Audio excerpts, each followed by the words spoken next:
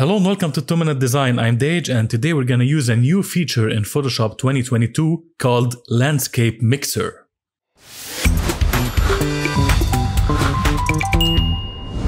Open a photo of a landscape in Photoshop 2022 and then go to Filter, Neural Filters.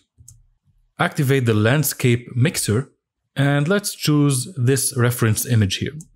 And Photoshop will start processing on your device. And this is the result.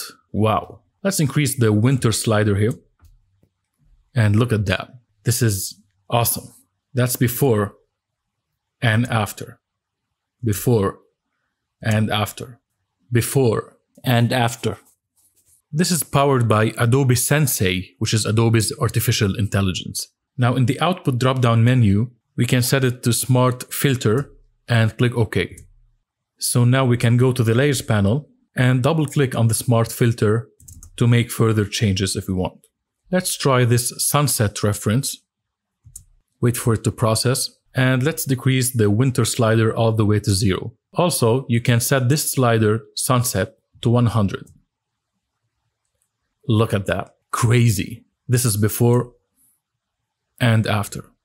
Sensei is unbelievably good. And you can also click Custom and choose your own image as a reference if you want. Let's try one more example.